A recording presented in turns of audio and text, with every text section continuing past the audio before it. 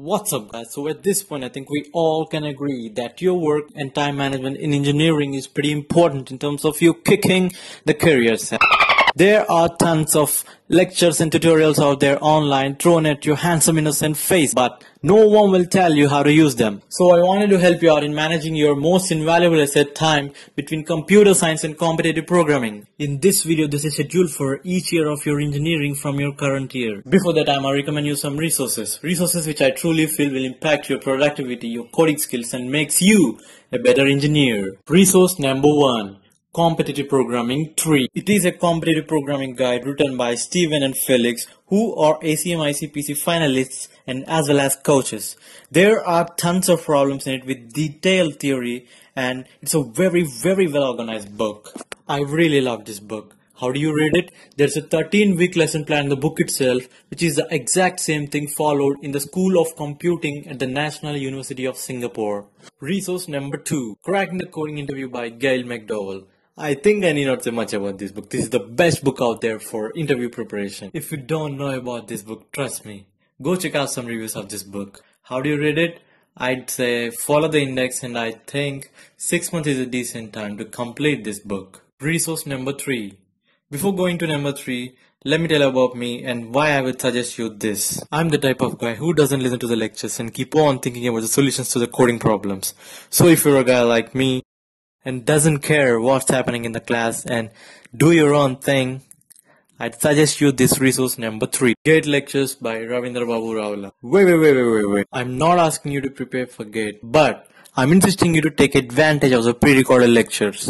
How does it going to benefit you? You know the exact time you should spend to learn a topic, and you can finish it in a determined time or even in half of the time if you watch the lectures in 2x speed. This course is around 400 hours. If you're in the first year right now and you can spend 1 hour each day watching those beautiful lectures, you can complete the entire GATE course in 400 days. If you can spend 2 hours a day, you can finish the entire GATE syllabus in 200 days. But yeah, the course is just a bit expensive. If you don't want to buy it, just listen to your lecturers. It's all about managing your time. Okay, let's see how you use those resources and manage your CS and CP if you are a first year student. When I say practice from now on, it means participating in coding contests like Code Chef's Long Contest, Code Forces at Coder, Top Coder, Hacker Ranks contests. Through all these years, never stop practicing. In your first year, start reading Competitive Programming 3, but instead of 13 weeks, take 13 months.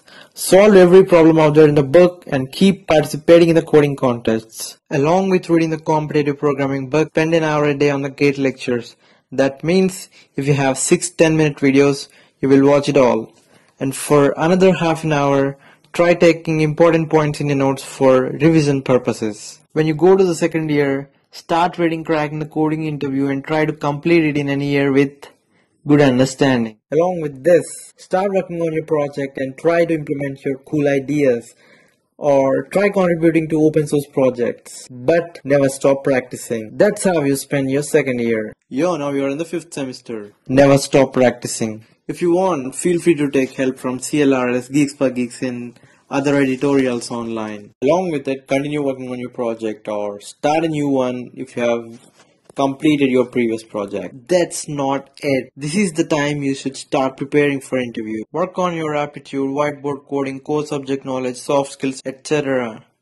All the best for your placements. This is where things heat up and placements will generally start in this semester. If you have followed this plan, and you can be very much confident and be able to crack any coding interview and keep honing your skills more and more. Finally, you're placed in a good company. Congrats, buddy. All the best for your career. Now, if you are given an opportunity to work for the company in your final year itself, learn the technology you're thrown at and become an expert at it. If you're not placed or placed in a small company, don't worry.